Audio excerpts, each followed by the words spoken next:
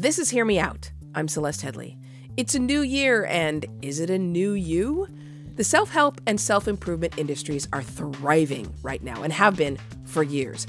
This is the season of lofty goal setting designed to better your life.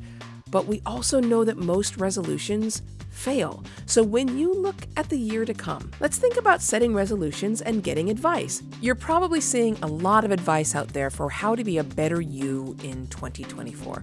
When is that advice worth following? And when should you just let yourself be instead of trying to be better? Think about the resolution that you're making and then go like 5 steps down. So you can't make your goal lose weight. Your goal should be like, tomorrow I'm going to try to get up from my desk and walk around the block for 5 minutes.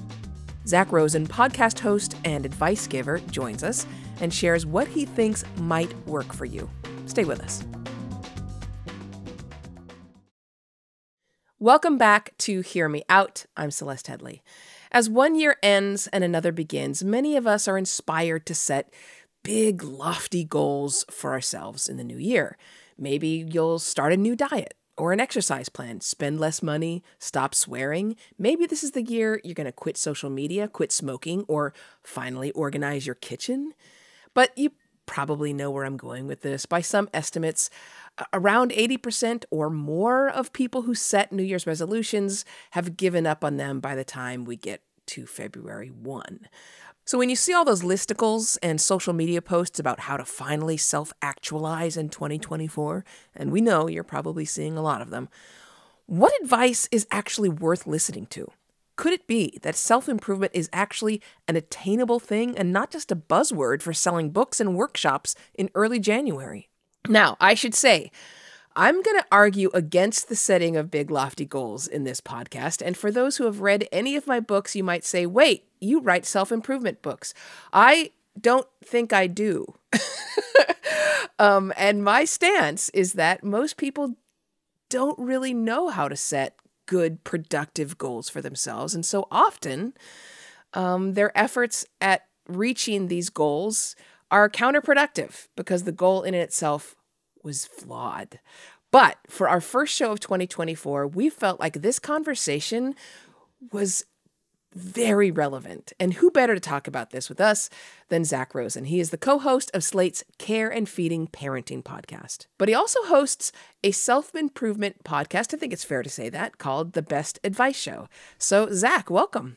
Thank you, Celeste. So nice to see you. Good to see you too. Is there anything else for those who don't know you that you want to add to your little short biography I gave there? I mean, yes. In 2005, I didn't know what the hell I was going to do with my life. I thought, oh, maybe I could like do public radio because that seems cool. I don't want to get a real job. And so I emailed this person at Detroit Public Radio. Her name is Celeste Headley. And I was like, hey, I heard you just started this arts and culture show. I've been making radio here at my college. Do you need any help? And you replied and said yes. And you hired me for my first job. And I have never looked back. And I entirely owe the beginning of my career to you, Celeste. So I am forever grateful to you. And I think people need to know that. I should also mention, I mean, thank you very much. It was That's nothing almost 20 but years ago, dude. A pleasure. It is. We're freaking old. I should also mention you gave me good advice even back then. Really? Because I remember at one point you and your cohorts had screwed something up, and I yelled at you. And as you all tried to not laugh at me, you said, Celeste, you might want to not rule by fear. That's not going to work for you. Yes. I don't remember that. Yeah. I believe it, but I don't remember it. And yeah. Did you change your ways? I did. I kind of gave up on trying to intimidate people because you guys were all giggling as I was super angry. So fear is never going to work for me. In any case, I set a goal of not doing that anymore, and I reached it. See, it's possible. You can change. You just proved yourself wrong already, 2 minutes into the show. Okay. All right. I didn't say people can't change. Okay. So let's start with your sort of elevator pitch. What's your brief articulation of your opinion here? I agree that big, lofty goals are not particularly helpful. I gave up on New Year's resolutions some time ago. but I have, did. yeah. So my whole thing is I'm all about resolutions, and I am all about small, super specific resolutions. So I think that's the problem. New Year's resolutions are big and lofty, and that's ridiculous. I think what's the opposite of lofty? No slope. So like small, Baby small steps, and yeah. yeah, small That's right. baby steps are what I believe are achievable, and I think that like if you're going to be making a New Year's resolution, that's great, but like think about the resolution that you're making and then like go like 5 steps down. So for instance, like I want to lose weight this year, which is I know a very popular one, and people are like coming off of like cookie season, Yeah. which I am very much in the middle of right now. You can't make your goal like lose weight. Your goal should be like, tomorrow I'm going to try to get up from my desk and walk around the block for 5 minutes. So I actually agree with that. So maybe we're starting here from a period of agreement. And I mean, I think one opposite of lofty, antonym of lofty would probably be humble, which works, right? Yes. I agree that choosing really specific small changes is the way to if you really want to change your life, I agree with you there. So yeah. I feel like we're starting here from a place of common ground. Okay. Then this episode's over. Yeah, and we're done. No. Okay. So here's where I get a little itchy. Mm-hmm. The way that people choose goals is often misguided, to my mind. And you might disagree with me. Okay. People will, read some article that says the 8 things every successful CEO does before 7 a.m. Or here's what Bill Gates does every afternoon. And they'll be like, okay, I'm going to make my bed every morning. Now that, I think, adheres to your standards, right? Mm-hmm. That's a small, measurable goal. Mm-hmm. But to my mind, it's still bad because making your bed might work for Bill Gates, but that doesn't mean it works for everybody else. I have been finding through my show that we are all already in our own way, like doing something that someone else might find helpful. We are all just like somehow getting through the day, which is the goal. Some of us, I think, are doing it without much consciousness. We're just kind of doing it, but with our own ways of just getting through that I find might be helpful for other people. And so the thing that I'm interested in on my show is not so much talking to like Tim Ferriss. He talks to like the world's highest achievers. That's a bit of a turnoff to me. I'm really interested in like the everyday wisdom of like random ass people. And I have found when they share those things that they do to help make their lives better or less depressing, I sometimes hear those and I'm like, oh, cool, I might want to try that. And so, the mission of my show is like you hear this thing and you can, and the advice is always like actionable. You can hear it and then try to embody it that day if you want, but you don't have to. You can also be like, oh, this is kind of dumb. I don't want to try this. And so I think like the part of the problem is, and this isn't like an anti-intellectualism from me, but I think like we're looking to like these super vaunted, revered, public intellectuals too much, and we should just be like talking to our neighbors about like how they, get through. Does that make sense? I think it does. So let me try and do the opposite of what I normally do. I mean, normally I get people on here with whom I disagree mightily, and then I try to find the areas of common ground. So it sounds like in broad strokes we agree. But I have to say, as much as I really like James Clear, and I think he's a super nice guy, I cannot stand that book, Atomic Habits. Yeah. Because it really systematizes all these so-called self-improvement things. Like he's basically asking people to examine every part of their life that they think is going wrong and find these tiny little ways and measure it and journal about it. And he's doing what you're talking about in some way, right? He's making things not giant, achievable. Yeah. Yeah, he's making them achievable. But the end result are people who are so self-conscious and so constantly in the process of becoming that they never just be.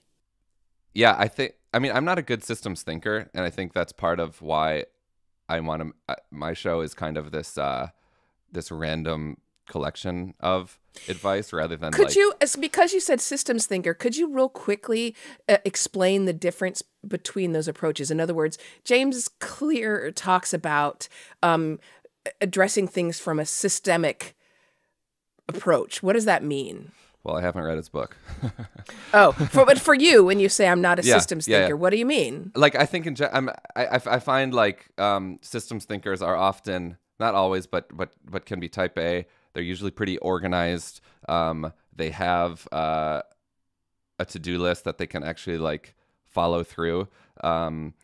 They don't buy like broccoli at the store twice. Like, they know that they already have broccoli at home.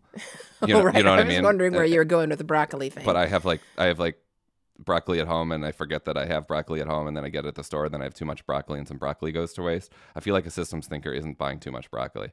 I might be projecting.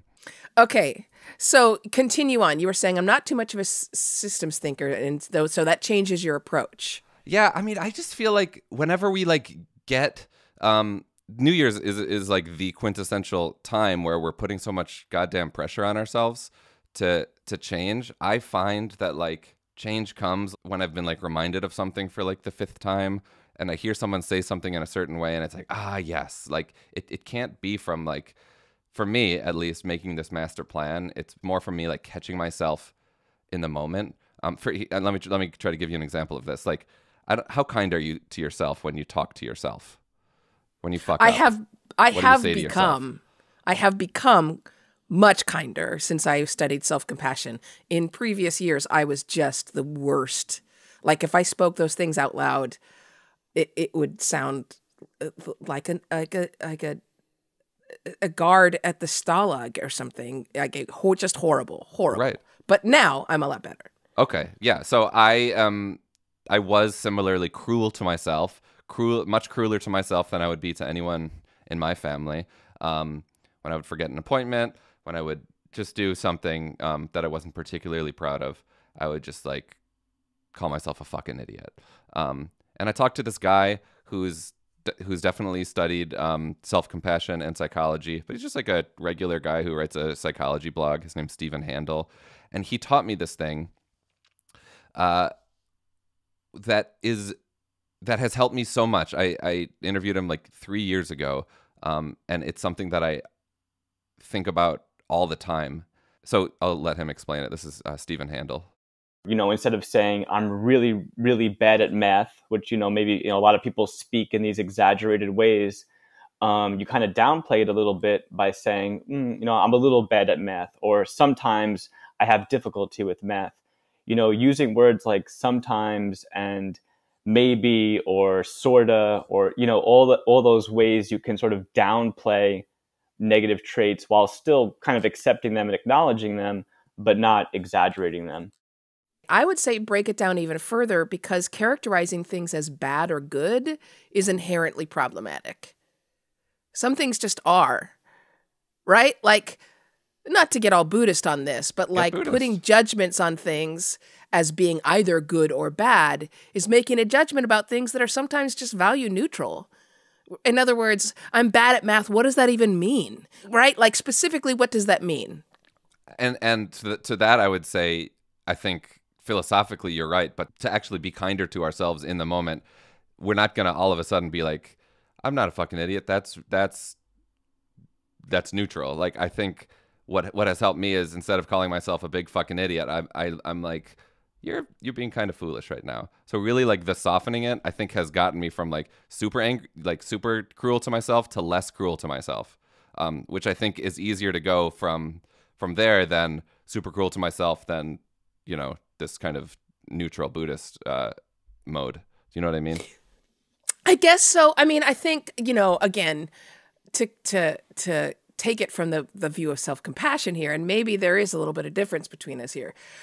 you know, from a self-compassion point of view, the way that you get rid of that angry voice in your head is by speaking to yourself kindly. You're saying do it in steps, right? Yes. It sounds like you're saying, Yes. you know, soften it. I'm saying no. Make sure that if your brain says something awful to you, that you make your brain say something equally sweet back. Give me an example. So, for example, let's say I drop my cell phone and crack my screen. And I'm like, you moron, this is the 4th time this year. How many times do you have to drop your goddamn phone? And then I would stop myself and say, look, you know, everybody in the entire world drops their phone. This is a mistake. It's not this is not an indication of my intelligence. Suck it up, pay the money to, you know, get your screen fixed, and let's look at cases that don't fall out of your hands. Like, that is what I would do to I would talk back to that angry voice. I like that. Which goes back to what I was saying. Like, that Stephen Handel's thing, I think works for me. Your thing works for you. Like, there isn't this universal, you know, this universal thing that everyone can adhere to. Like, everyone needs to wake up before 7:30 and do these 10 things. I think it's like, oh yeah, that could work. Okay. Well, we're going to take a break here, but we'll come back. And I know, because you have a show that's all about advice, I know we're going to disagree here. And I think I probably suspect where it is. But in the meantime, we'll take a quick break, still in broad strokes agreeing. This is Hear Me Out, a podcast from Slate. I'm Celeste Headlee, and we'll be back in a moment. Stay with us.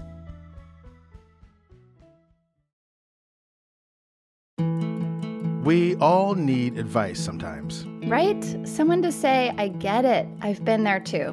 But often it's hard to know where to turn, which is where we come in. Hi, I'm Carvel Wallace. And I'm Courtney Martin. We're both authors and journalists who love finding solutions to problems.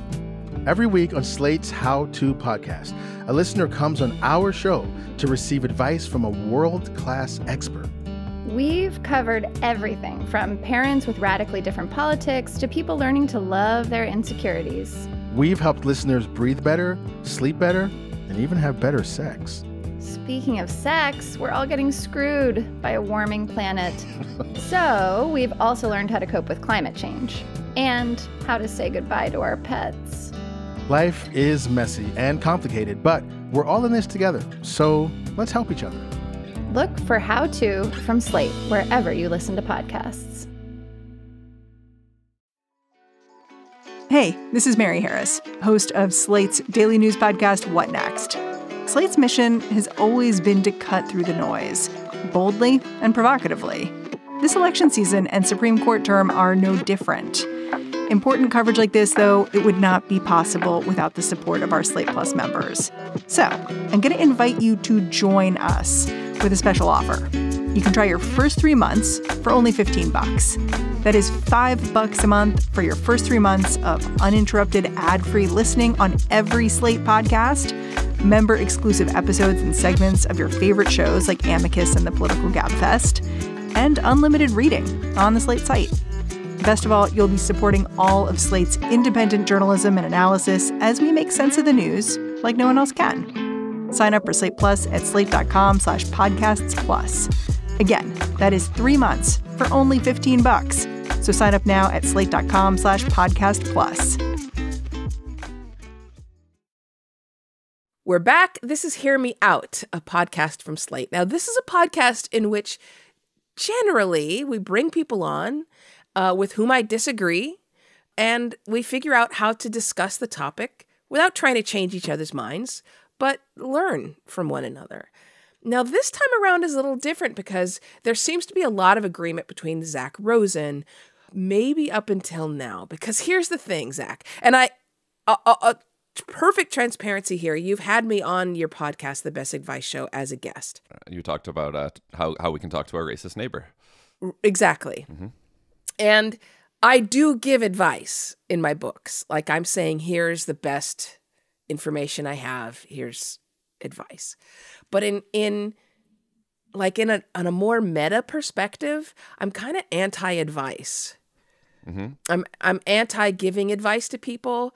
I have tried really hard to stop offering up advice to other people. Uh-huh.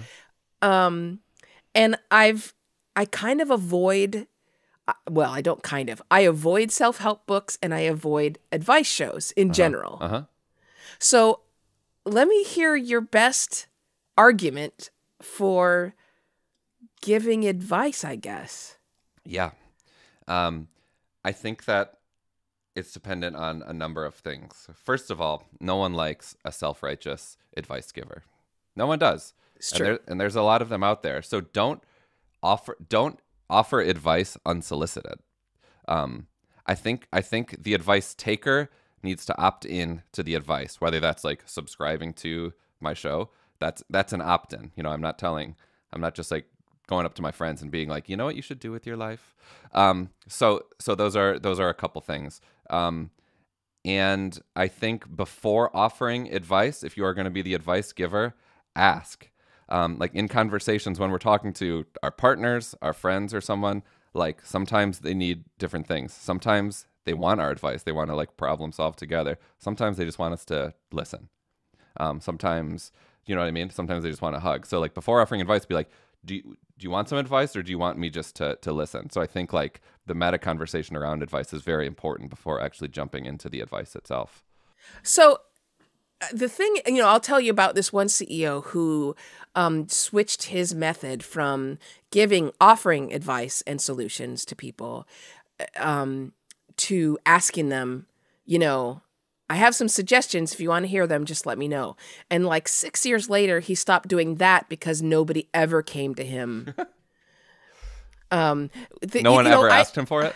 No, ever. And I feel like when you ask people, can I give you some advice on this? I do feel there's a social pressure for people to say yes, even if they don't really want to. Here's the thing, like neurologically speaking, even when we ask someone else for advice, there's only two situations in which conversation is emotionally and physiologically unhealthy for humans, right? Like it's bad for us, right? Our markers go down. Okay. And they are if it's hostile, right? I mean, that makes sense. But the other one is when we're getting advice.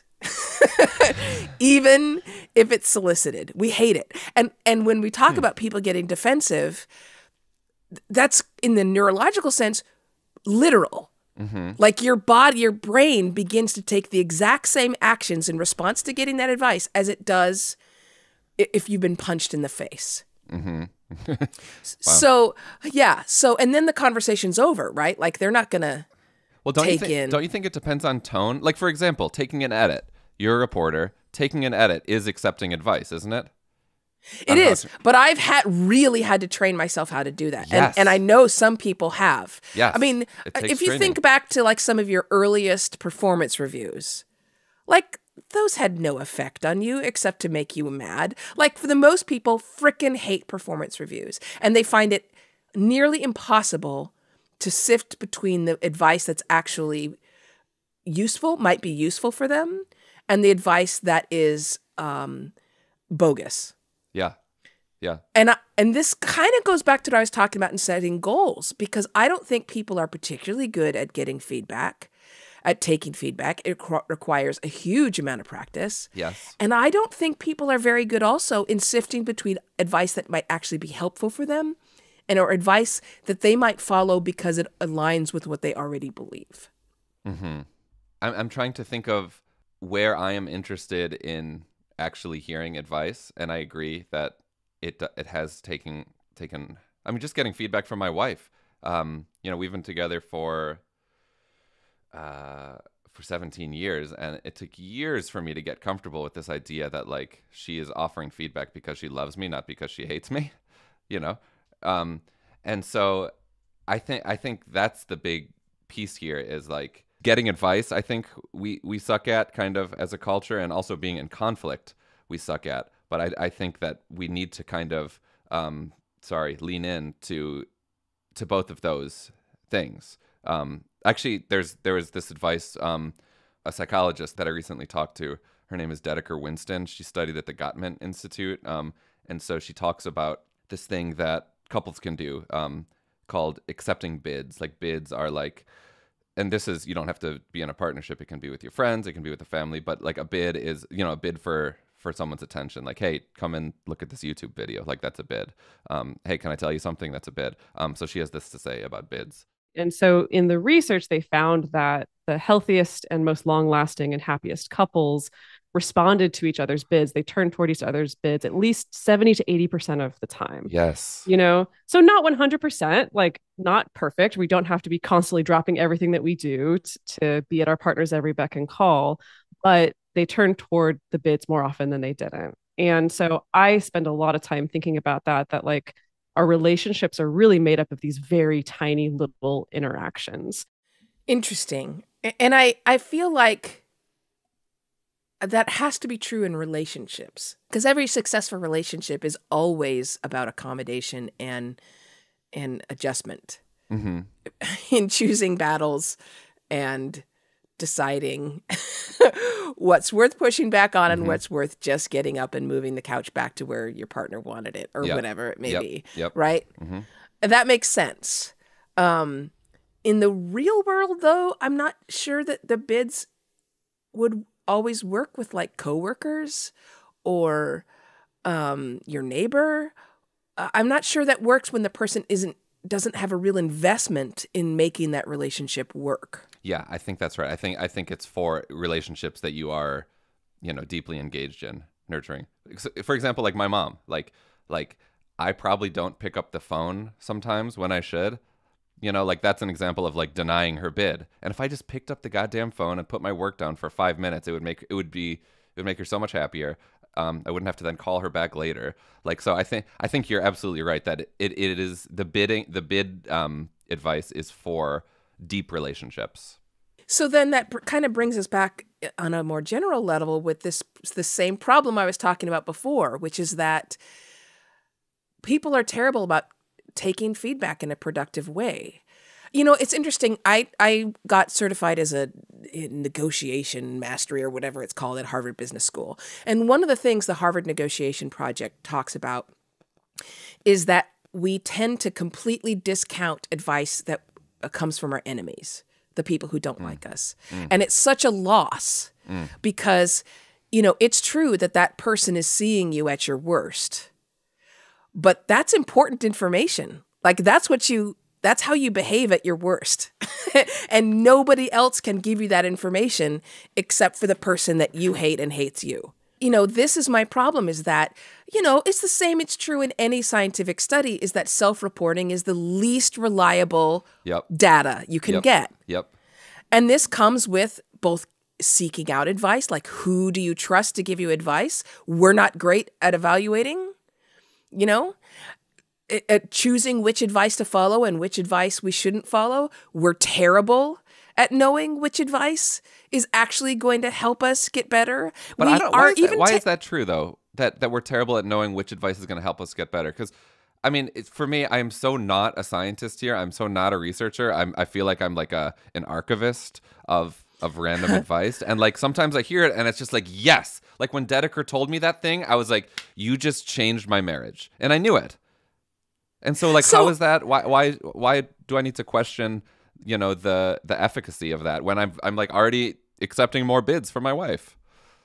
So I'm not saying that we get it wrong every time, but we're very prone to accept and approve of the advice that aligns with what we already want to do anyway. And what's wrong with that? What's wrong with it is that we're missing out on advice that might be even more effective, that might actually get at the heart of a problem we don't even realize is a problem.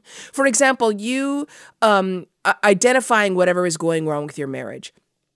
Maybe half the time you're right. This is what's going wrong with my marriage. I'm not saying there's anything wrong with your marriage. I'm saying every marriage is accommodation. Absolutely. But the other half of the time, you may be missing stuff because you have this unconscious dialogue going on saying, this sounds more right to me. And me, Celeste, as somebody who has been a researcher since 2009 or so, I can tell you that your gut is the least accurate and reliable guide in the whole panoply that is Zak Rosen. Your gut is the one you don't want to trust. Celeste Headley says, fuck your gut, trust your enemies. I don't say trust your enemies. I'm just saying it's important data. I've gotten really interested in trying to uncover what my blind spots are, because we all have them. Yeah, and I ask constantly. Tell me how you ask. So, for example, I take long walks with my dogs, and there's a whole dog walking community because I live across the street from Rock Creek Park in Metro DC. And so we're talking about another one of our friends, and we were discussing like a really pernicious blind spot this person has, which I will not describe because they would know exactly who they are then. Okay. And this is a smart, insightful, person. Yeah. And they have this glaring blind spot that leads them to do very illogical things. Wow. And so I turned to my friend and said, okay, everybody has those. Everyone has those blind spots. And it would be so helpful for me if you told me what mine is. Yes. I was like, what are the things that when you're talking to other people about me, you're like, oh my God, I can't believe Celeste does this. She's so smart. Why does she, what is it? Fill in the blank for me here. Yes. And she didn't give it to you, though. She said there wasn't a glaring one. Like she mentioned some stuff that were like borderline adorable. And I'm like, well, that's not, that's not, helpful. I mean, she mentioned that I go over the top in throwing parties. Everybody knows that. Okay, I mean, I'm sorry. I'm exactly. That's not a blind spot. Exactly. Yeah. That's just, No, that's a really interesting thing, because I feel like I've gotten better at seeking them out. And who do you think it's the people that know us best that would know our blind spots? Yes, I do think it's not helpful when someone doesn't have a lot of interaction with you. Yeah. Because they'll be basing their judgment just on a few interactions. Or maybe it's somebody who only sees you in one particular context. If somebody only knows me as a speaker, like a public speaker, they don't see me in my entirety. Right. So that's not particularly helpful. Right. But it doesn't mean they have to like me. Mm-hmm. Yeah. Getting information from people who don't like me, and that's important information. I've been wanting to build a series around feedback. Like I was thinking about like city council people, for example, like just the amount of feedback they get that is like, two pieces of feedback would completely like contradict, the other. And just like, how can we be better feedback takers and get the right feedback? I'm really interested in this. So thanks for bringing it up. And I don't have any of the answers for it. Okay. Well, on that note of us not really disagreeing, but you saying I don't know enough to disagree, which frankly is a freaking fantastic response. And it's not normal for people to be like, I don't know enough about that to give you my opinion. Most people are like, let me read a couple paragraphs off of Google real quick, and then I'll come back with a spicy opinion. In any case, on that note, we will take another break. I'm Celeste Headley, and I'm speaking with Zak Rosen on the podcast Hear Me Out. Stay with us.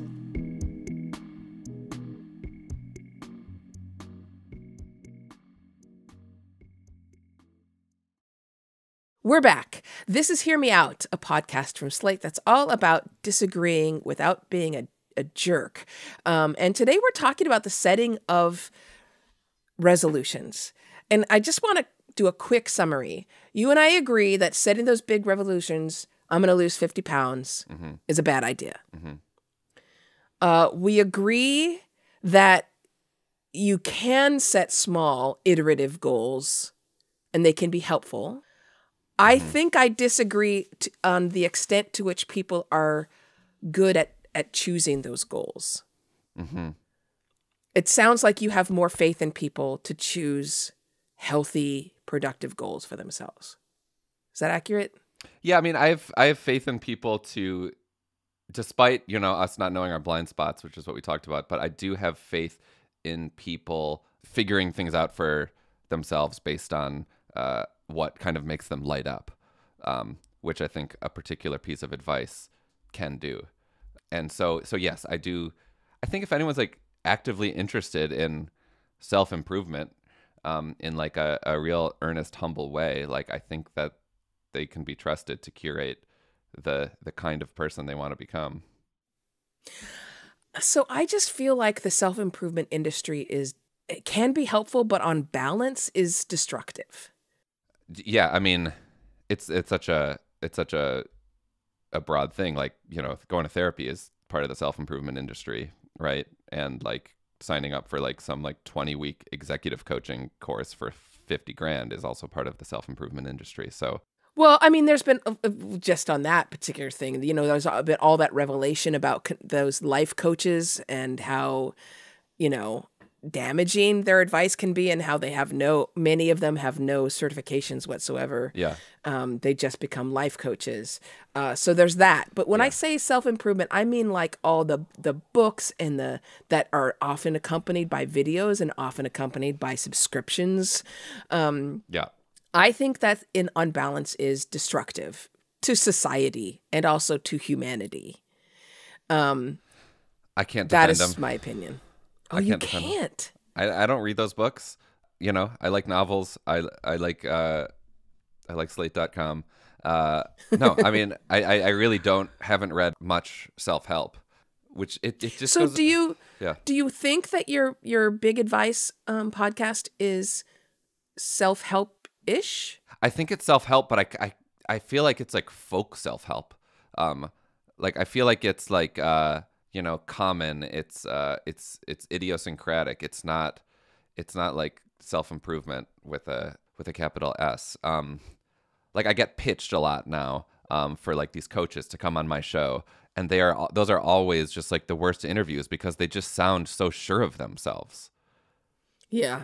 And so like I love when people are like, actually this thing has been working for me. So like I feel like any kind of advice needs to be imbued with humility, and when it's not, I'm suspicious of it. So how do you set resolutions then? To me, the healthiest way to set a goal is to realize that something is not serving you, or something is kind of not going the way you want it to in your life. Yeah. And go out in search of as much information as possible on lots and lots of different ideas on how people have solved them, and spend a huge amount of time, frankly, reading and researching, and then experiment. Say, well, let me go with this strategy first and then keep going. That to me is a healthy way to set a goal and try to reach it. That's researcher Headley right there. Yeah. Like that's just not who I am. So I know that I'm not going to read 20 books about something. I'm more prone to just like start messing around. And if it feels good, then I continue it. Like that's the only way I stumbled on the only long-lasting workout regimen of my entire life.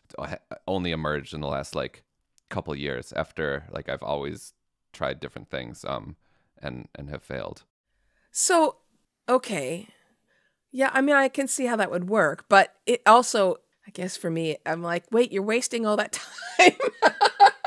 That's like the Jackson Pollock approach to goal setting. You're doing so much front time work, though. You're front loading a lot of labor there with your research, though.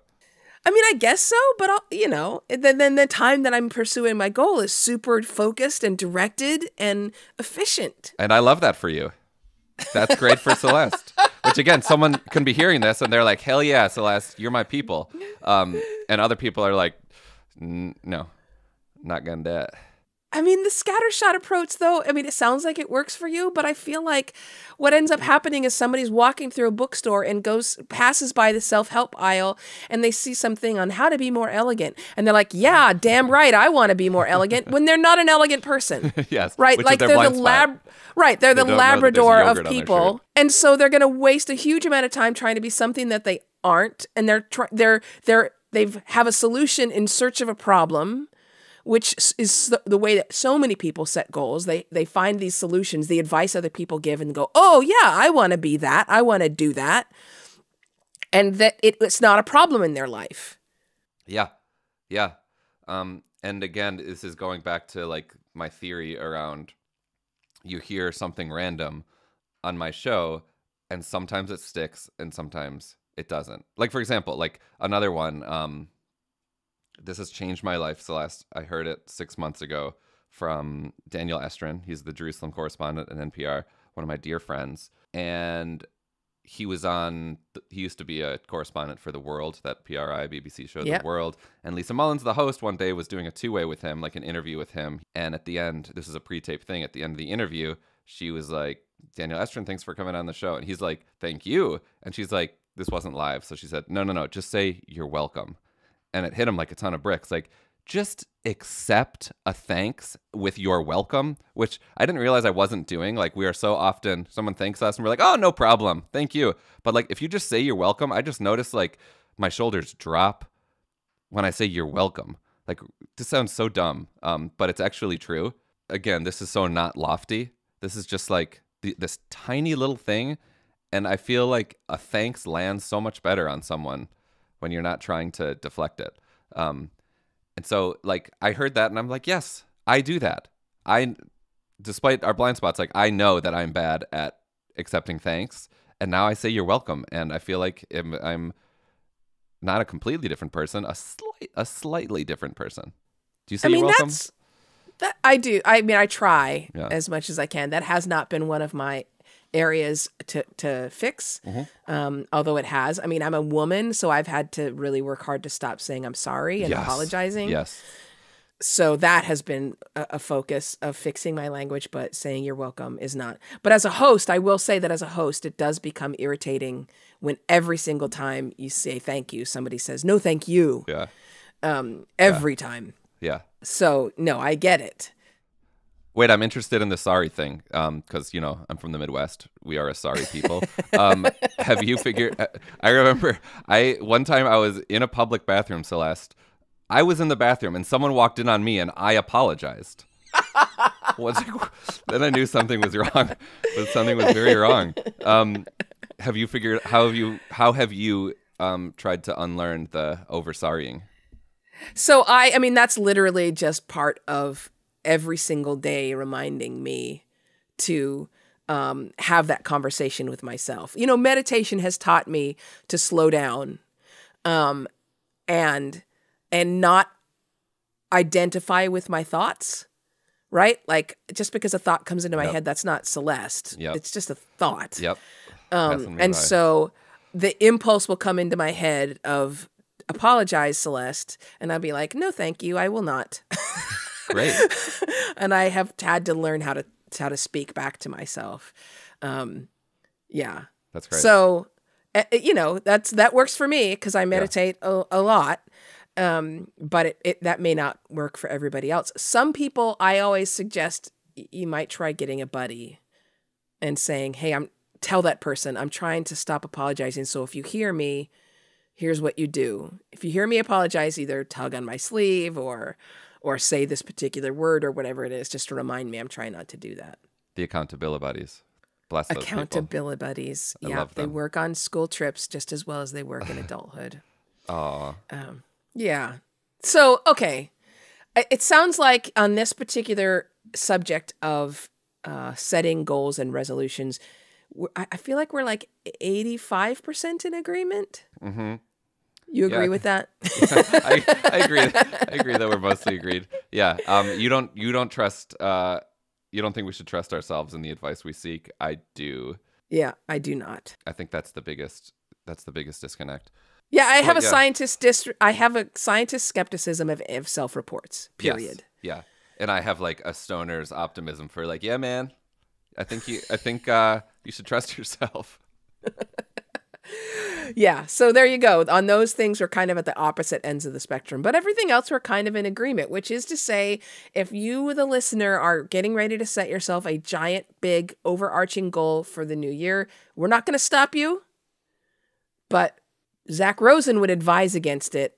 I would probably just send you a whole bunch of research articles showing you that it won't work. Yeah, and I'm saying that's too many PDFs. And instead, what I would say, I love a PDF. I know you do. I know you do, Celeste. I've seen your desk at work.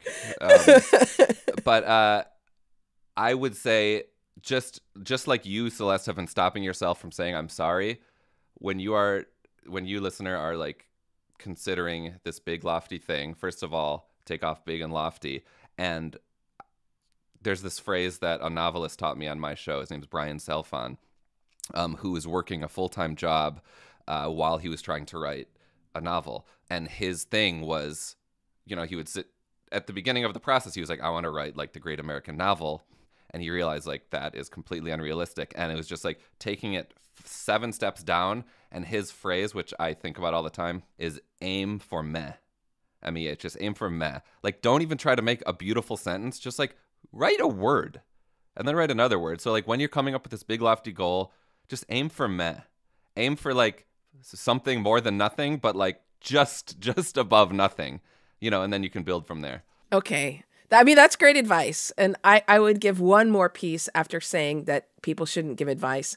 I will give one more, which is in all of the becoming, don't forget to be who you are and stop improving and just enjoy you as you are. You're okay. You're okay. I couldn't agree more with that.